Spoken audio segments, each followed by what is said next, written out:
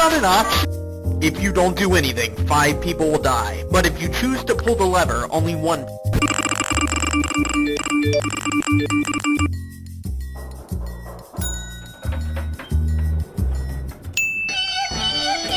Today we are playing hide and seek at the mall. It's going to be boys versus girls. They're cheating right now. They're big time cheating. I feel like you're only worried about getting coffee, not our actual hiding spot. How'd you know? Oh my God. We have the perfect hiding spot, don't we, boys? Oh no! Wait, what? I see him in the elevator. This elevator is kind of scaring me. I feel like I'm in a horror movie. Today we are playing hide and seek at the mall, and the winner gets a shopping.